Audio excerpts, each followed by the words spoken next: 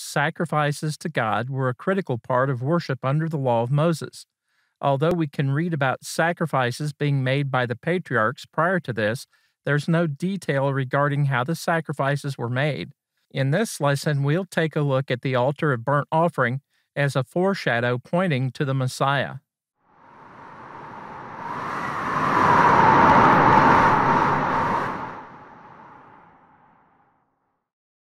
As we read the scriptures, we come across accounts of sacrifices being made, but we don't really stop to consider what that entailed.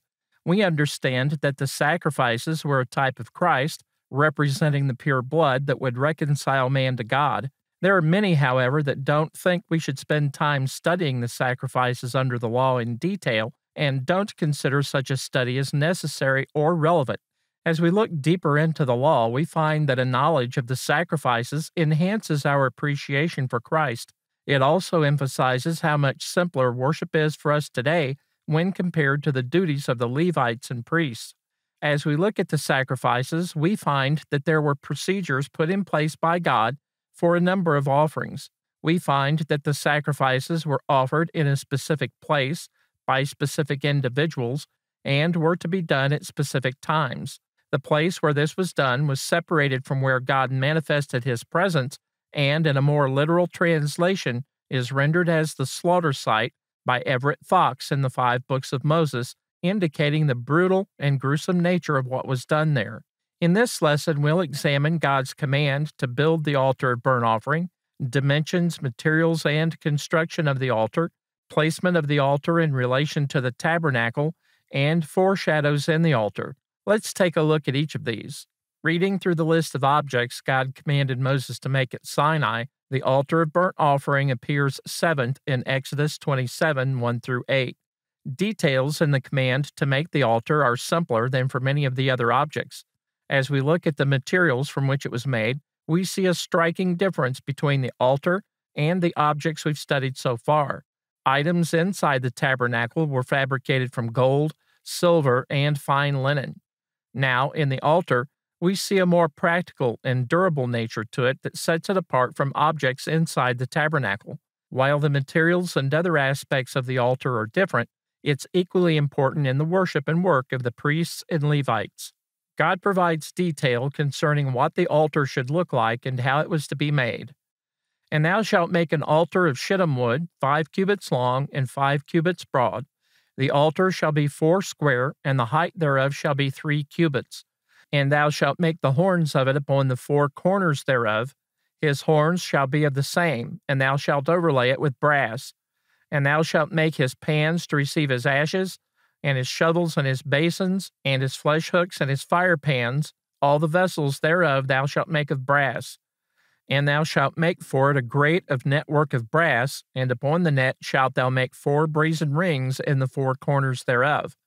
And thou shalt put it under the compass of the altar beneath, that the net may be even to the midst of the altar. And thou shalt make staves for the altar, staves of shittim wood, and overlay them with brass. And the staves shall be put into the rings, and the staves shall be upon the 2 sides of the altar to bear it. Hollow with boards shalt thou make it, as it was showed thee in the mount, so shall they make it, in Exodus 27, 1-8. From this description, we can note similarities and differences that stand out between the altar and items inside the tabernacle. We can start with the basic structure. The altar was to be hollow with boards, and these were shittim or acacia wood. When I discussed the Ark of the Covenant, I noted that acacia wood was a lighter material known for its portability and durability. The wood is specified in the opening of this command in Exodus 27:1. As we compare all of the items, as well as the tabernacle itself, we see that acacia wood appears in the principal structures created for worship. The altar began as a box that was hollow in Exodus 27:8 and was to be perfectly square in Exodus 27:1. The length and width of the box was to be 5 cubits. Using our estimate of 18 inches for a cubit, that made the box approximately 7½ feet in length and width. The height of the altar was to be 3 cubits high, or approximately 4½ feet. The height would place the altar at about waist level for an average person. The boards from which this was made were then to be overlaid with bronze. The King James Version renders this as brass, which may be confusing to some. Historically, the rendering of bronze is considered more accurate. Whatever the material was, the altar was built to last. At the corners of the altar, Moses was to place horns, which were also to be overlaid with bronze.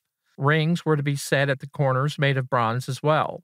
These were to hold staves also made of acacia wood and overlaid with bronze. These were to be placed in the rings on the sides for the purpose of moving the altar. Since the altar would be used for burning the bodies of the sacrifices, there was a need to be able to separate and remove ashes from it. In order to do this, a grate was created, referred to as a net in the King James Version. This was a practical part of the design. The grate or net was to be made of bronze and was placed halfway down the hollow body of the altar. In addition to this were implements to maintain the altar.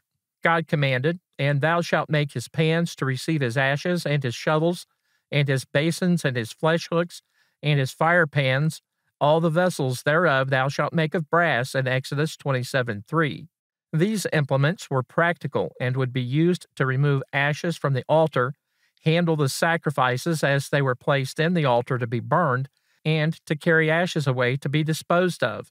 Bronze would prove to be more durable and longer lasting as working utensils.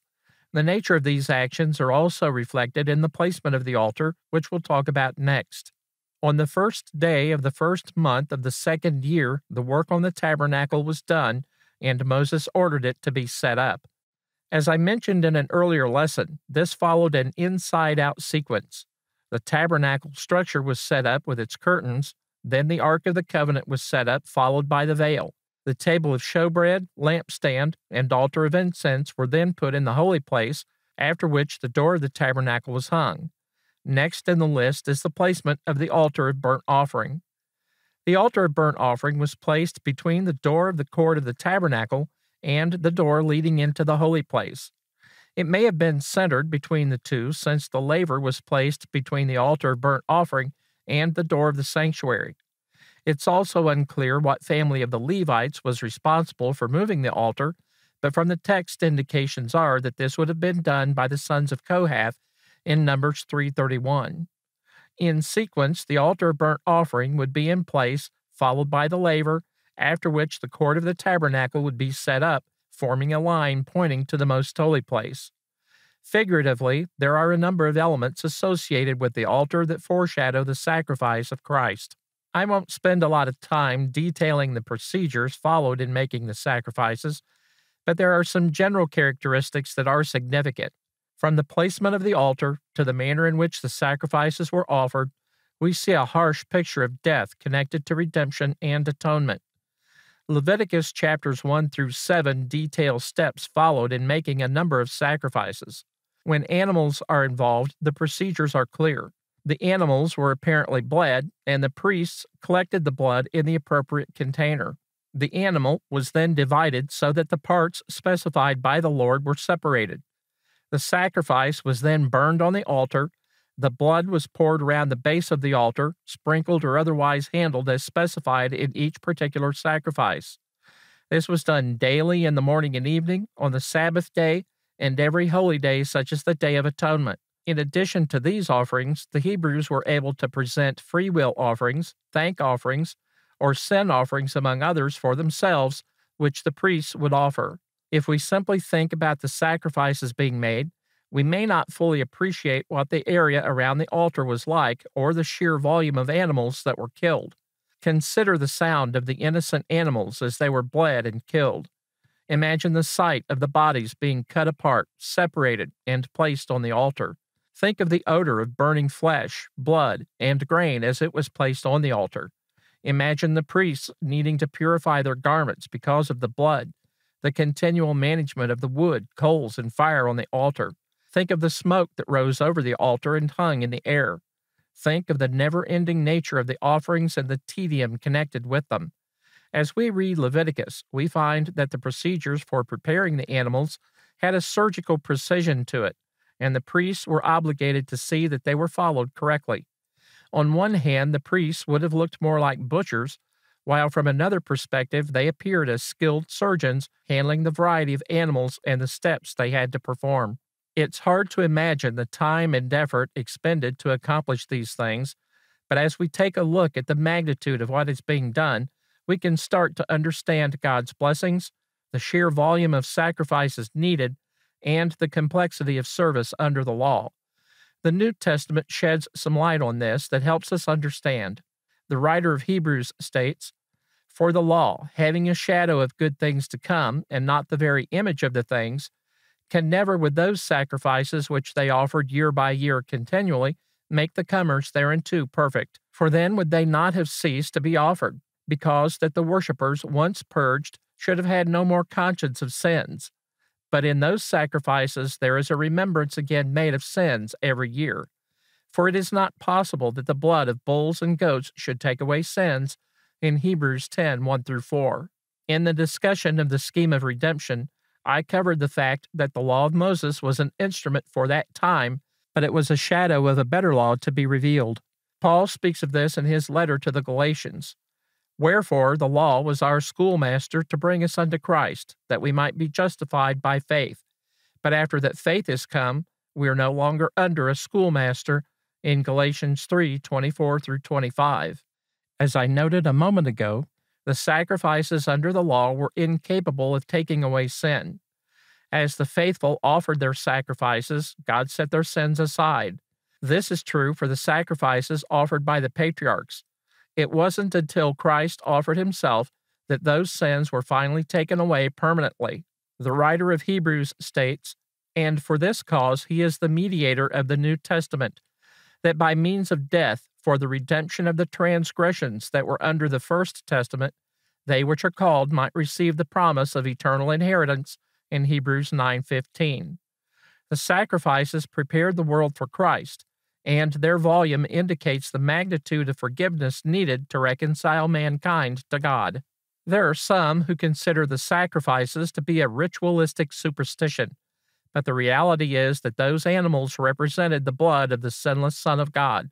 Their presence since the beginning of the biblical narrative is a reminder of our separation from God and inability to achieve reconciliation on our own. The sacrifices laid a foundation of types and shadows that would connect with Christ when the fullness of time came and the final sacrifice made. If Christ would have just appeared in the world without such a foundation, the validity of the Bible would be suspect. On the other hand, we have thousands of years of prophecies, foreshadows, and types that all share the same characteristics and reach their ultimate meaning in the death of Christ.